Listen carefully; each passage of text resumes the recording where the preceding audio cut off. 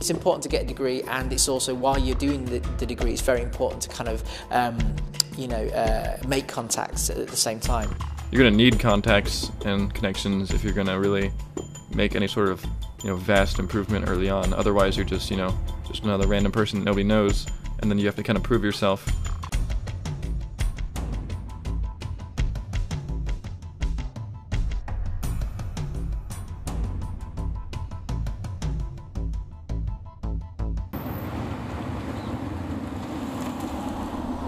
Hello, I'm Michael Rae and I'm standing outside Sheffield Studios, one of the biggest studios in England. A studio like this can give a vast amount of hope and opportunity to any young inspiring filmmaker, but only once inside. My goal is to give you first-hand information about a variety of topics that are important to the industry, such as college, university and apprenticeship, and freelancing. But first I'm going to talk to someone who started his film career before he went to college. Arbiter617 has a YouTube channel with over 100,000 subscribers. He directs and edits a vast amount of high-quality animation stories within video games. I managed to get a short interview with him so I can understand the use from doing this kind of work. The first question I would like to ask you is this: how far do you expect your YouTube career to go in terms of the film industry? Well, I can honestly say I never expected it to get as far as I did right now. I initially started it as this kind of little hobby, and I was, I could only see myself going for another few years or so. I made my stuff back in a old video game that came out in 2007, I think. And, I only really saw it lasting till the end of that game. I didn't really think that I'd be doing it here, like, 7 years later. I believe I could actually keep going with it for a long time and keep doing it on the side. I actually make money off advertisements now, so I'm actually, earning some revenue for doing this. It's not just a total hobby anymore. Oh, okay, cool. Because you're earning money from this, do you feel like you could put this on your CV or put it in your portfolio? Yeah, I don't think it's necessarily something you could put on a portfolio and say, hey, look at this, I made this. But certainly there's skills you learn in it that you can say, oh, I know, 3D compositing and visual effects and stuff that I worked on for these movies, or and even little skills that, like script writing and voice acting and just in general, just kind of directing a film. You learn these little skills, and if you end up, doing these things for a job in the future, you'll at least have that experience. A common discussion between students in college is whether university or an apprenticeship is better for getting into the film industry. I conducted a questionnaire of BTEC Creative Media students, and only 14% of them would like to go to university. I met up with some of them to discuss why this is.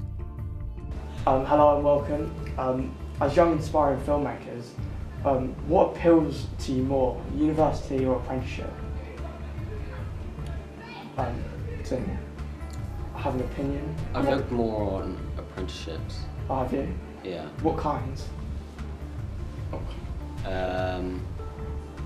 It's the production, mainly, yeah.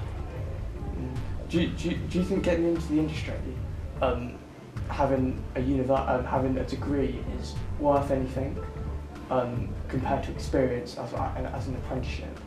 I think it's definitely, from what I've researched, you are better off having practical experience and doing an apprenticeship, because you could spend 3 years trying to get a degree and be in all that debt, but still come out of university and still only get an entry-level job.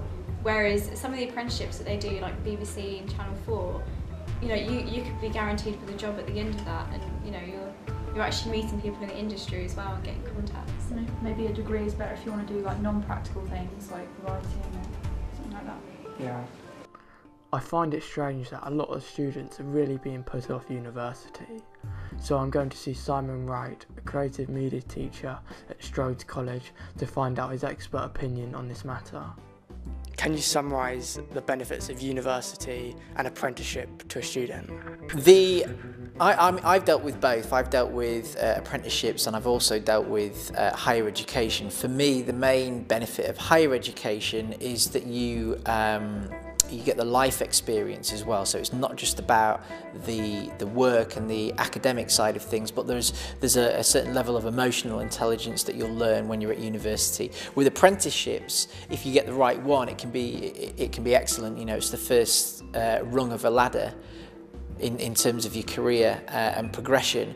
If you get the wrong one, though, it can you know, set you back a couple of years. So my advice really is that when you're looking for an apprenticeship, you make sure that you do your homework essentially. And it's exactly the same with university. You can get poor university courses or degrees that don't necessarily offer you any industry experience or the type of skills that'll make you employable once you've graduated. So homework is really the key thing.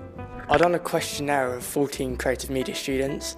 50% would rather go on an apprenticeship and only 14% would go to university.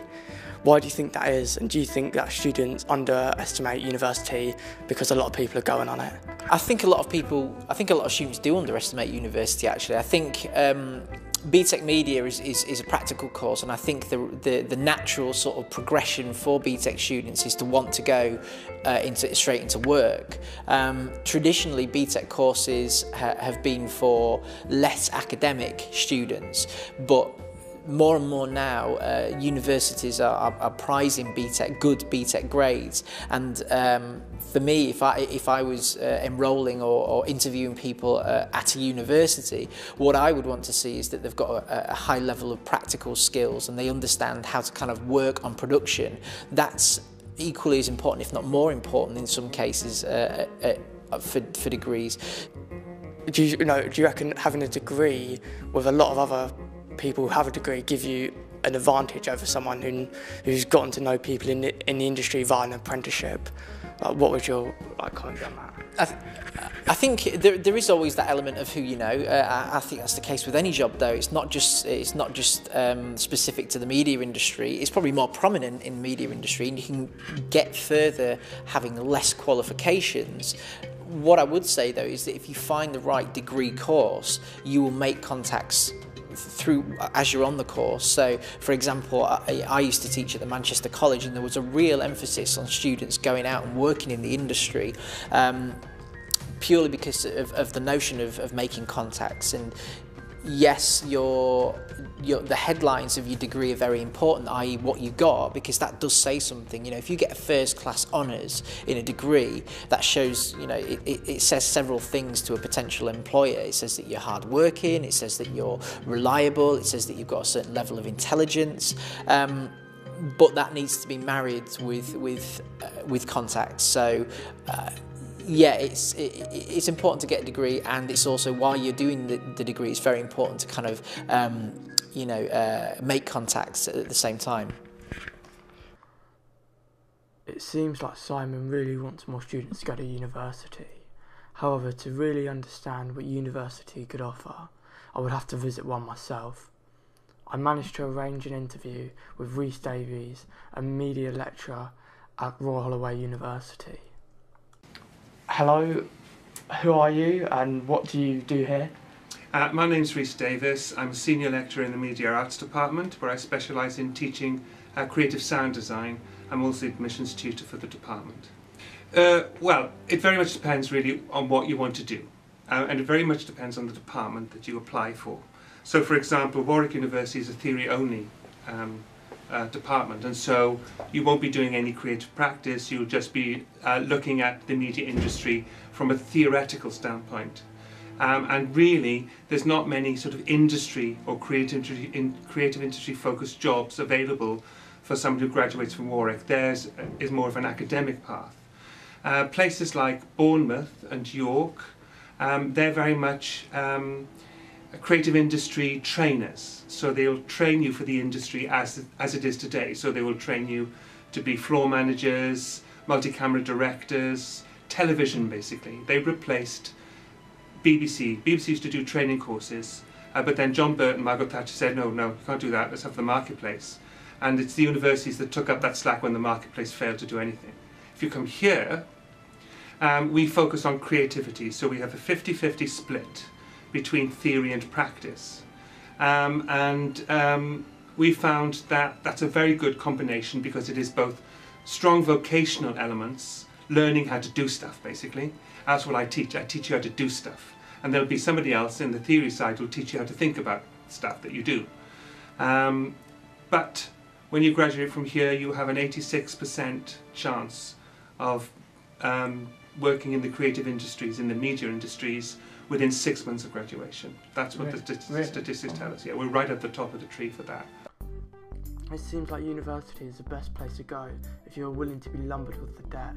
However, before I wrap up this documentary, I wanted to get some advice from someone who is currently doing freelance work for themselves. Georgino is a student and has done a lot of this type of work while studying. Hello, I'm with Georgino, someone who does a ton of freelance work in his spare time. Can you explain what you do exactly? Well, thank you for having me here as as an interviewee. First of all, as a freelancer, there's a lot I get up to. I do a lot of music video production, filming events like concerts and weddings, and I've started to get into a lot of corporate stuff, like promotional videos and corporate events and stuff like that. So it's basically filming and editing. That's basically what I do. That's what I do. What attracted you to this type of work? Because it's quite unconventional, really. Yeah.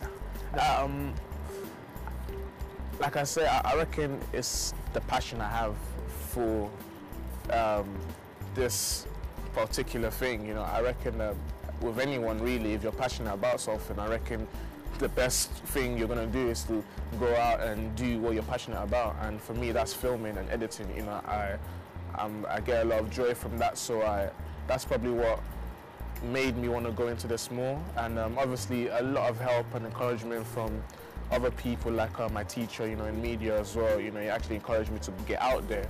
That's in quotes. That's exactly what he said. Just get out there. Yeah, but I reckon it's the passion. If you have a passion for something, you're just gonna get into it. You're just gonna get into it. Yeah.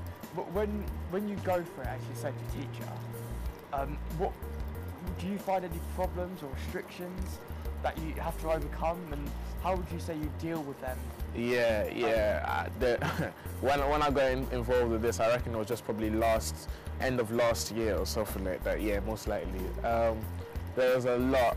There's a lot of risks to take, which is quite exciting at the same time, But you could get stressful. You could get stressed out easily as well. So many things can get you discouraged, upset. Like, number one, you're not working for anyone. You're working for yourself. So you have to produce. You have to, in a way, you have to sell yourself to that client, to that company, to that group, you know what I'm saying? So there is a lot of things, but with me, I reckon, if you're an organized person and if you know what you want, and because of the passion drives you, you get what I'm saying? Even when you get down, even if you don't get that deal, you don't get that spot, because the passion you have is going to drive you to do more. Do you get what I'm saying? So it's all internal. Exactly. So there has been a lot of things. There has been a lot of things. Like, I've learned how to say no to people. I've learned how to say no to some people. Like, for example, I'm still a student. Do you get what I'm saying? So I don't want a lot of workload. Even though I enjoy doing this, I still have to concentrate on my education. So I've learned to say no to a couple of projects and stuff like this, and at the same time concentrate on my work. But like I said, there has been a lot of things that has arisen. But because of the passion I have for this thing, it's gonna drive me, the next step. So yeah. Hopefully you've gained some new information from watching my documentary.